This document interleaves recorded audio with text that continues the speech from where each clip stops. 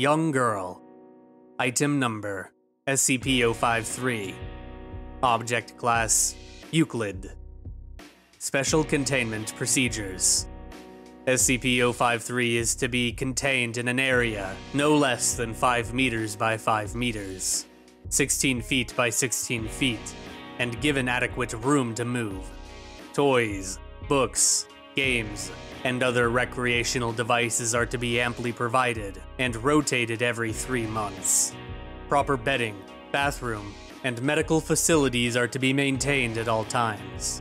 Food should be provided 3 times daily, and 2 snacks are allowed if requested.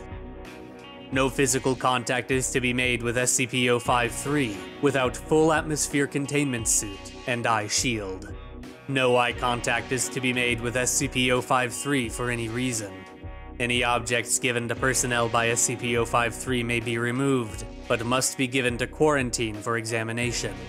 Only 1 member of personnel may be present in the room at any given time, and must be secured by a safety line of steel cable.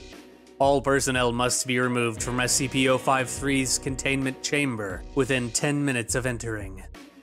Any personnel who begin to act erratically, scream, or attempt to grab SCP-053 are to be removed and quarantined.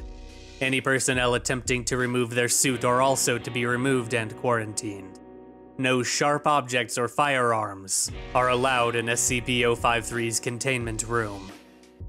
Description: SCP-053 appears to be a small 3-year-old girl. She is capable of basic speech and appears to be slightly above average in mental development.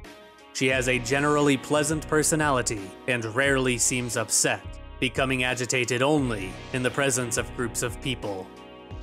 Any and all humans over the age of 3 who make eye contact with, physically touch, or remain around SCP-053 for longer than 10 minutes will rapidly become irrational, paranoid, and homicidal.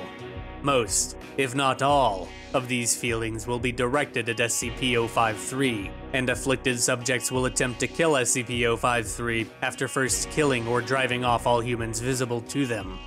Those attempting to kill SCP-053 will suffer massive heart attacks or seizures, and die seconds after doing any physical damage to SCP-053. SCP-053 will regenerate almost instantaneously from any wound, regardless of severity. SCP-053 appears wholly ignorant of these effects, and ignores any and all subjects affected. When questioned about the effect, SCP-053 is incapable of response.